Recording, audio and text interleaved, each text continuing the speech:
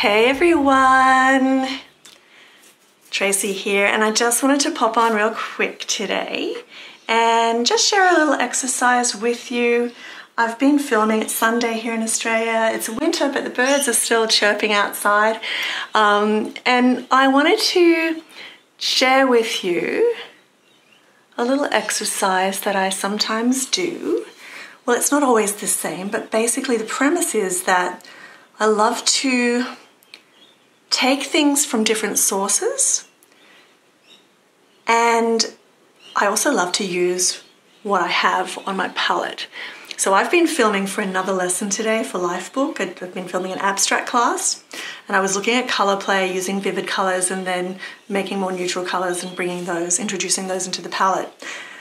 I'm using what's on my palette are acrylic inks, Dale Around acrylic inks in Indian Yellow, Flame Orange, Emerald Green, Processed Cyan, White, Payne's Grey, and Amsterdam ink in Permanent Red Violet.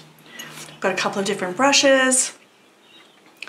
I've got a watercolor pencil in brown, I've got a bit of charcoal, white oil pastel, and a few different Caran d'Ache Neo Color crayons. So my challenge is to use what I already have on my palette. So rather than waste what's there, this is a great opportunity to just quickly bring something out, try something new, use what you have, and mash up a couple of different resources. So here's what I do. So my own photographic references. So this is Lottie, who's the darling kitty of our youngest daughter Cece, looking like a queen when she comes to visit.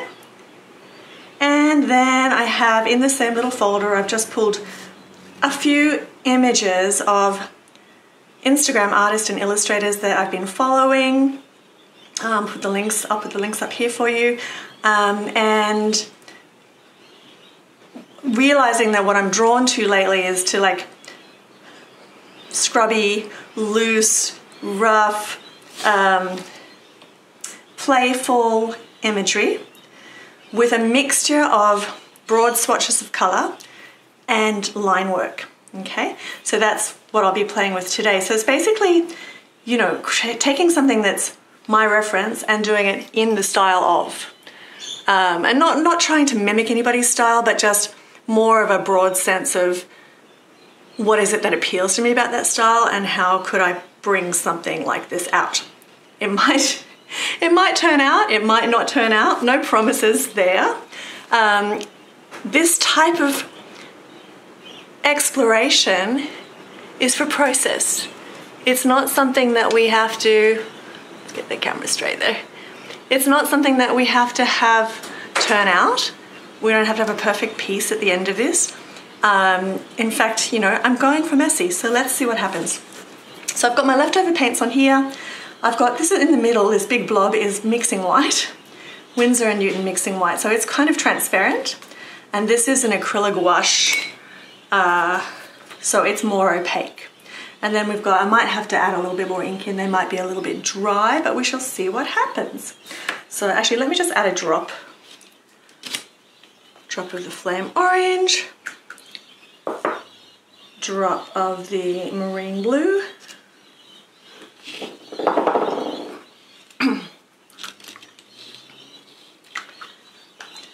and drop of the Permanent Red Violet, maybe a little bit of the green. So what I'm going to do first is just bring in some kind of more painterly gestural marks, and I'm going to mix a little bit of mixing white,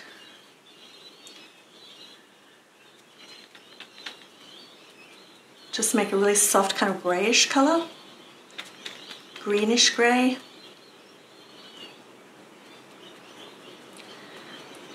Now if something is too bright and you want to just tone it down a little bit, like I've added just too much green there, take the opposite color. So on the color wheel, your magenta would be on the opposite side, and that will really just gray the color down. And give it a more neutral feel. Okay, so I'm going to get quite loose with this. No idea what's going to happen. Just kind of roughly putting in a suggestion of those windows. But my challenge is to use only what's on here. So I'm going to take a little bit of the orange, a little bit of the marine blue, a bit more orange,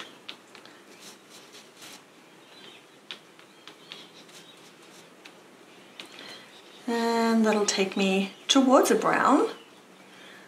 More orange I put as a greenish brown, but I'll work with that.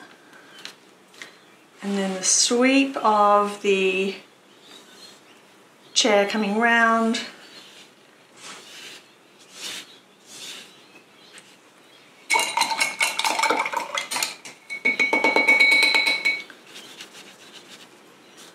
A little bit more white.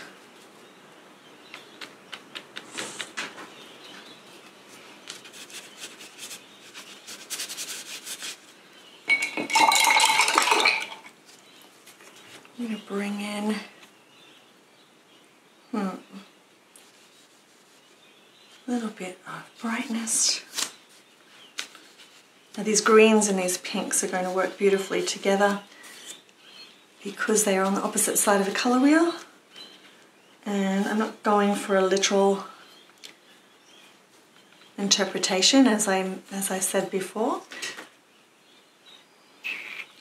Just trying to think whether I bring in some of that purple for the cushion or how I'm going to, no, I don't think I'll put that in just yet. Okay. So what I'm going to do now is, okay, I don't want this to be like super neat. So I'm going to start with a little bit of charcoal, and I'm going to just like rub in, some charcoal to the wet paint. Okay, and it's gonna, you can see it's taking on the paper but not taking so much on the wet paint. How do I use these materials and stay loose at the same time? Blocking in Lottie's tail.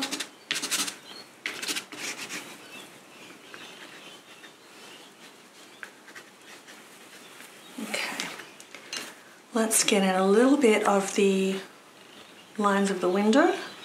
Oh, that didn't work.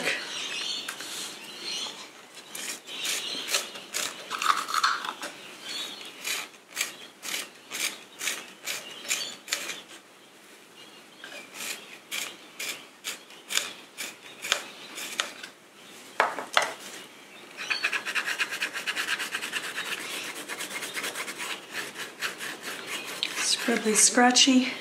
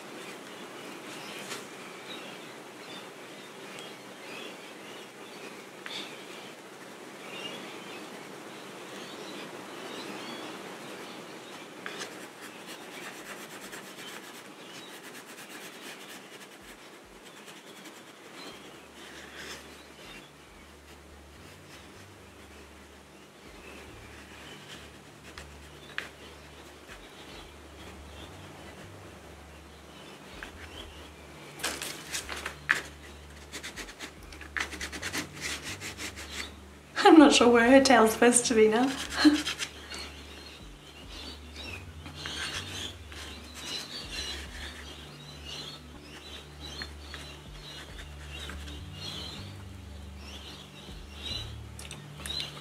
One down here.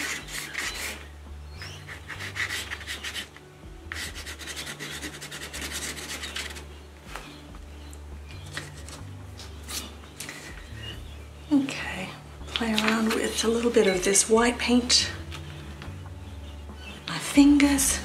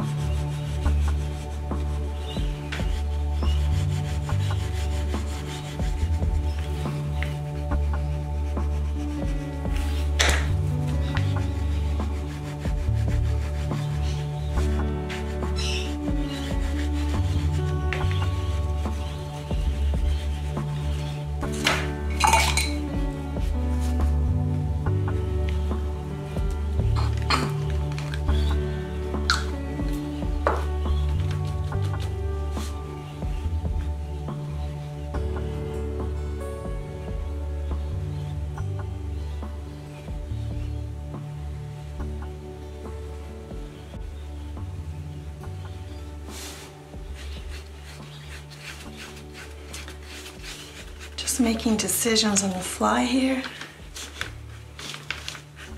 Not judging it as I go. My main thing is just to use what I have on my palette and see what happens.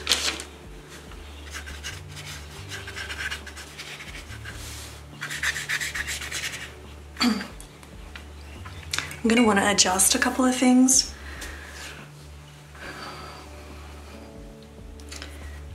Mainly like on Lottie herself. I feel like this comes out here.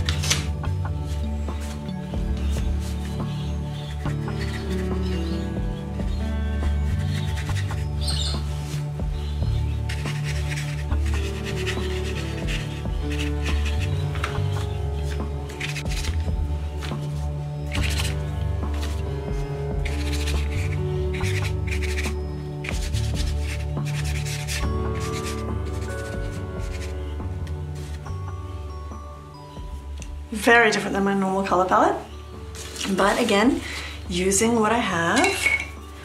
And let's just bring in a little bit of line work with the charcoal.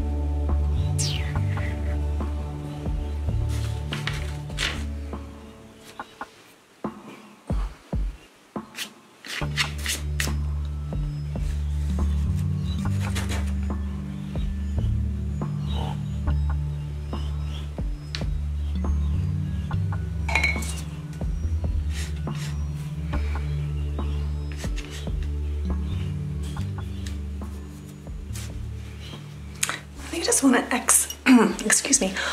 I think I just want to accentuate the eyes just a touch, a little tiny bit of Payne's Grey. She has such beautiful eyes. And I'm just going to use a bamboo skewer, one of my favorite tools, and just add a little bit of line work in a few places. So this is Payne's Grey ink.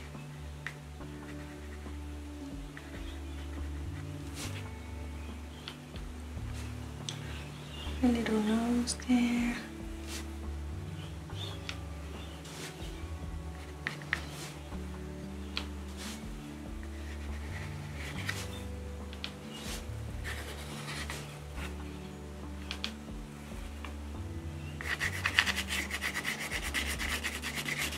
I want to be careful not to overdo it too much at the end. Just it's interesting when you do start to kind of push yourself and you're working in a style that is not like your normal style. Sometimes you feel like you're floundering. It's like, oh, this doesn't feel familiar to me. Like, where am I going to go with it? So you're trying to find a place that is in between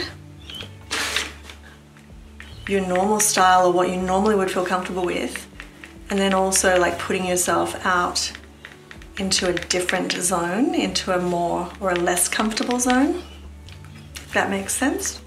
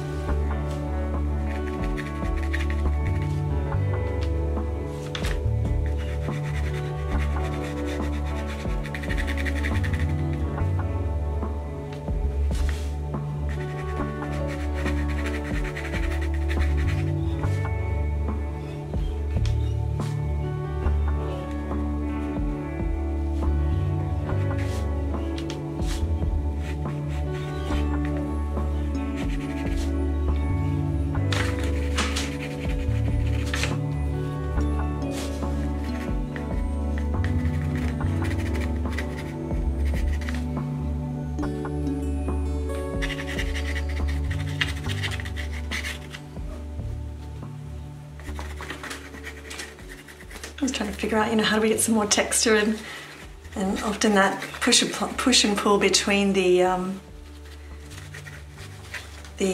more opaque, or sorry, the more heavy-bodied paints and the more transparent inks will give you a lovely textural element.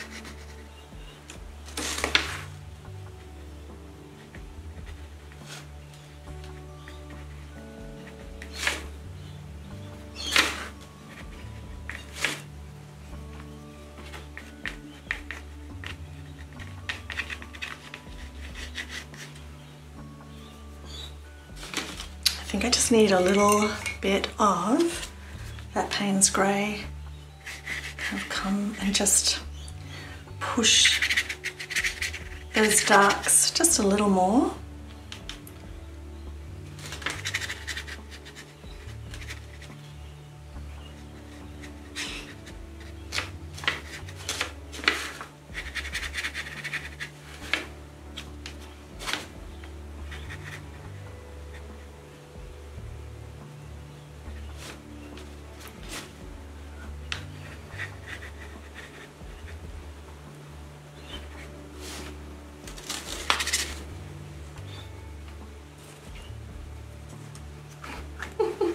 I did say this was going to be a short video. You just never know, do you? Never know what's going to happen.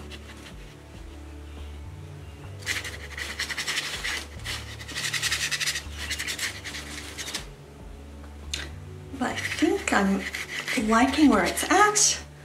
I think I'm almost ready to say That's that. There's something, I don't know, something down here. Something that's not working for me. Have a think about that. You know what, I think I'm going to push that patterning back. I think there's enough going on up in the top. So what I might do is just pull that marine blue over the entire blanket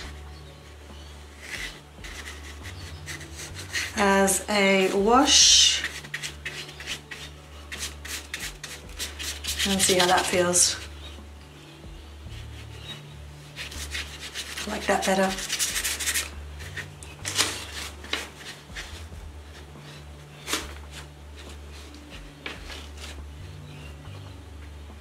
Yep.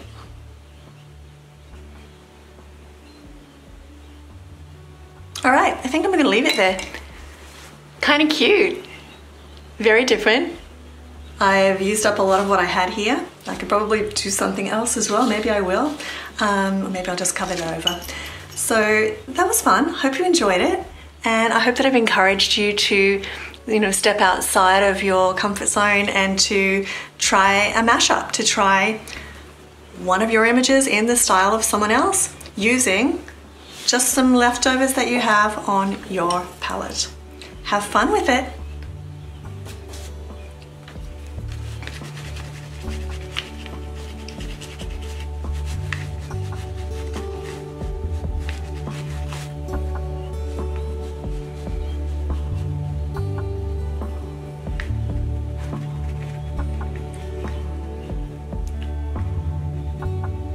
Can't help myself. Just adding in a little bit of extra. Just with some white oil pastel. Again, pushing the contrast.